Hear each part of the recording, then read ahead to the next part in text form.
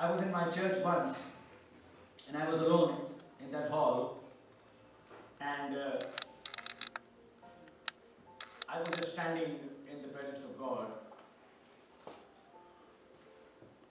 and I was trying to do what I was preaching, what I'm preaching. I was trying to do that, and standing in His presence, and my eyes were closed, and I asked God, show me a movie, show me a film, and He showed me the entire film of my life. What I was as a Catholic, not born again, worldly, spending time with boys on the streets, only son, not obeying parents, and then a transformation came into my life. When I gave my life to Jesus, things changed. I was water baptized, Spirit-filled. I went to Bible college, and my destiny changed. I started to serve God. I became a pastor, then I got married, 2 children. And I was just standing, and tears began to run down my eyes. And I said, thank you, God. Thank you, God. And it was not like, thank you, God. This is what you've done for me. It was like, you should have done better. Thank you, God. And suddenly, there was this Satan. He came and said, have you locked your house properly? Have you locked your house properly? There are thieves all around. Have you locked your house? And being in the flesh, human and weak as I am, more weaker than many of you sitting here, I opened up my eyes and I said, oh, did I lock my house? And this is what happened to me. As I turned to go outside the church. See, normally when you turn, you don't turn like this. When you turn, how do you turn? You turn like this, isn't it? Okay, you don't turn like this. I'm turning. Don't tell the world that I'm turning. You just turn gently. But that turn away from the house of God was a different turn.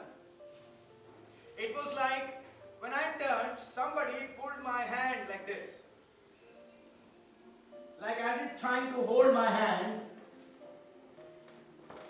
And I heard this voice saying, is it all the time that you have for me?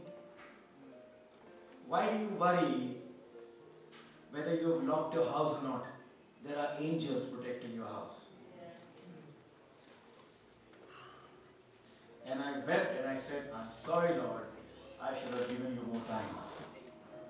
I should have given you more time. When I stood there, I don't know for how many hours or minutes or whatever, and I just looked at God, Practice this, my dear people.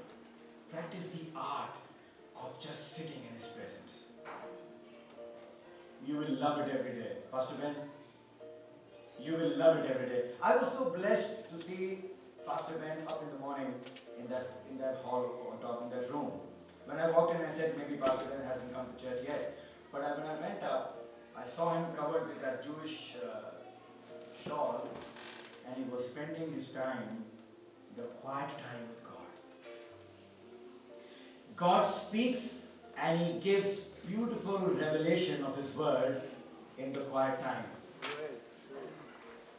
He gives the gems of His word. He reveals the hidden secrets of His word in the quiet time.